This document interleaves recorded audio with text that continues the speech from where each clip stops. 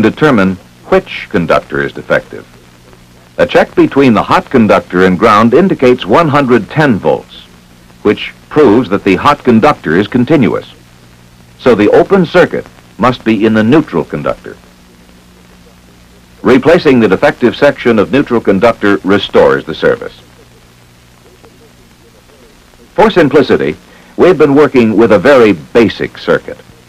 In practice, circuits usually involve several junction boxes and one or more branch circuits, all fed by the same fuse or circuit breaker. However, the procedure for troubleshooting such circuits is the same. Beginning at the power source, isolate one section of the circuit at a time until the trouble is located. Trouble in electric circuits can be classified into three general types: short circuits,